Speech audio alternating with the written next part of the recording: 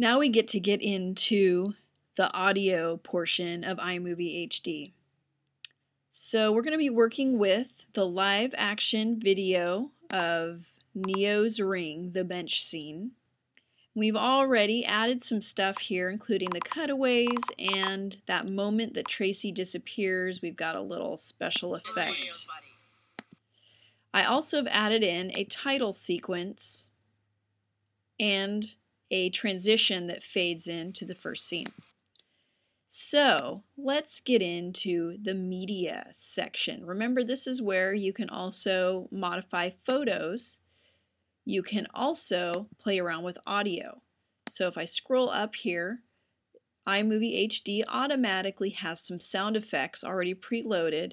It also allows you to access some GarageBand music if you've made it. Also, if you have music saved in your computer's iTunes, you can access that.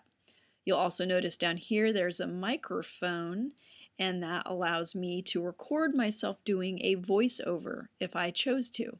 So if I hit this red button, it will automatically put a voiceover in one of these two lines. Remember, these two sections here are for audio, music, sound effects.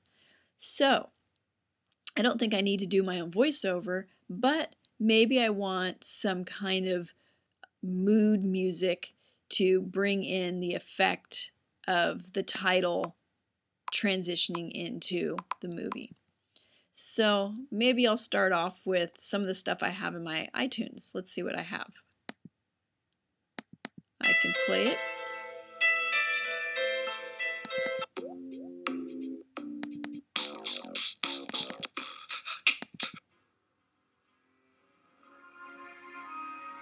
I think I'm going to start with Quest.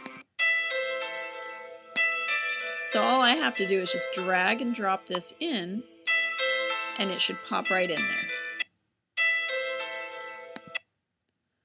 Now this song is a lot longer than it needs to be. I actually want it to last for about 6 seconds.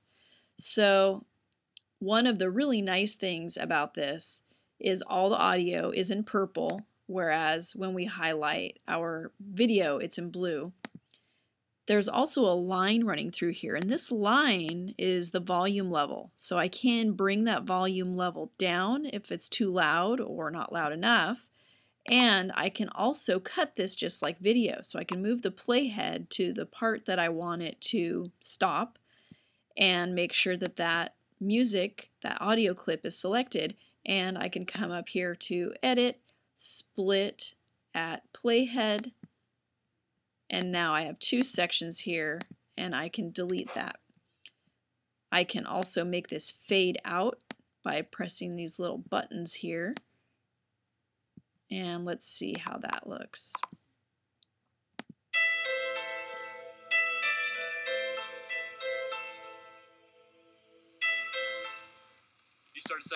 All right, give it a little bit of atmosphere.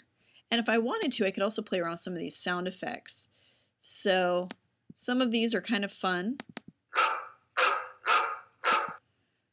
And Skywalker sound effects, there's a little bit more here. So you can go through here and check these out. You can always find sound effects. There's a lot of free sound effects on the internet, and you can download those and bring them in very easily as well. I think I might bring in the heartbeat. So I can do multiple layers of sound, which can add a cool effect as well. So let's see how that sounds together.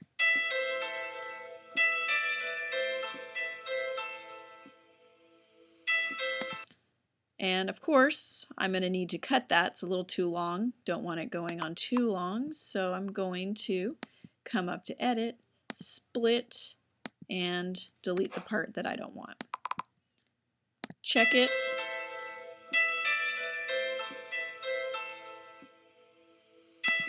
And if I like it, I can save it. If I don't like it, I can delete the part that doesn't work. Try something else. Now I might want to add an effect here because Tracy's about to disappear. Definitely add something more to it when there's a sound effect. So let's see if there's a sound effect that might kind of go with this. And I don't think they have a whole lot, but Maybe that thunder clap might work well. So I'm going to try and line that up. And the nice thing is you've got these sound waves that I can see right where that sound really gets intense. So I want that sound to really pop in there right at the moment Tracy disappears.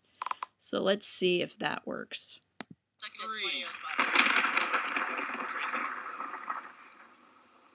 Tracy? All right, not too shabby. And of course, if something seems too loud, I can always bring that volume level down, check it. Tracy? Tracy? Perfect. File, save project, and there you have it. So you can always bring your own music. You can bring in your own CDs. You can find free music. There's lots of great cinematic music that you can access off the internet.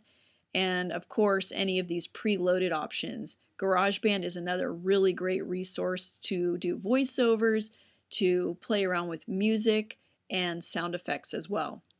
The last thing that's kind of interesting is if you go into the editing section, there is an audio effects area. Now, this can be really helpful when you do voiceovers, if the voiceover sounds funny, or if you actually want to change the sound of your voice. You can select the audio clip and then play around with some of these options. And all you have to do is preview it. If you like it, apply it. Last but not least, when you are viewing these different audio clips, or even a video clip that has audio on it, you can come up to View and Show Clip Volume Levels. And that's what this line is. So that line allows you to make it louder, make it softer. You've also got this option down here to play around with volume levels on any given clip. And on the side here, this also allows you to mute any part that you would like to turn audio off if you just want to hear this track without the audio that's on one of these two sections.